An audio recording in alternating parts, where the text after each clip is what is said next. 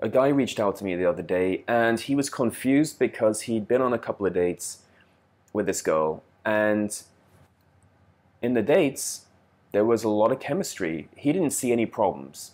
The chat was great, the conversation was easy, she was affectionate, she was touching his chest, she was touching his arm, she was leaning into him.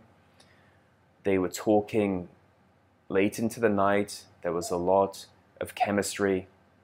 He kissed her goodnight every time they met up. They hadn't slept together yet, but he sensed that she was really into him. But in those moments when he wasn't seeing her, it was like she was a completely different person, like it was Jekyll and Hyde. When they were face to face, she was really warm and affectionate, and when she was away from him, she was just cold as ice. Then out of nowhere, she sends him a message and says that she had such a great time with him, and she really enjoyed his company, but she didn't think they were suitable to be together. Now, why does this happen? He said it felt like it just came out of nowhere. It just didn't make sense. And I always say, look, if something like this happens and it comes out of nowhere, it usually means one of two things. It means that the girl is testing you to see how you're going to react.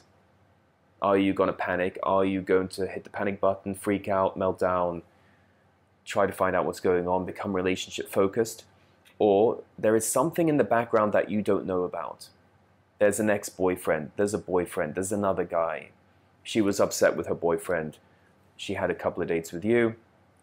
They patch things up, she goes back to him. Those are really the only two explanations for behavior that comes out of nowhere that you can't explain. It's different if you've made a lot of mistakes. You watch my videos and you can say, hey, yeah, I've been relationship focused. I was talking about how much I liked her. I was too complimentary. I was too nice. I was the one chasing her up and calling her up all the time and trying to force things. And when we were together, it didn't really click. And I felt like I was clumsy. If you can see you've made mistakes, then that's different. But if you've got great chemistry face to face and there's a lot of attraction, you have to be aware that it's either a test, which is most of the time. It's mostly a test. 90% of the time it's a test. She's looking to see how you're going to react. Are you going to have a meltdown? Are you going to panic? Are you going to give your power away? Which is very important that you don't do that. This is different if you've been sleeping with a girl for a long time and she suddenly loses interest in you. That's a little bit different because you've most likely been making mistakes at that point. You've come across as too relationship focused. You've been sending too many messages. When she pulls back, you go into chase mode. You know from my videos, if you do that, if you're too responsive, women don't like it. It's backed by science. They've done scientific studies into this. Women are turned off by men who are too available, too responsive, send too many messages, and make their feelings known. There's no mystery, there's no tension. These are all turn-offs to women. Women want men who are hard to get.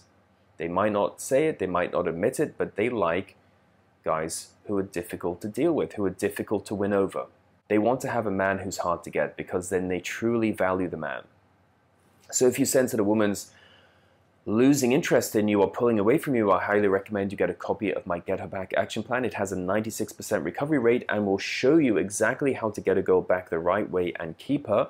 And don't forget, I do phone and email consultations. You can book a consultation with me on my website, developattraction.com.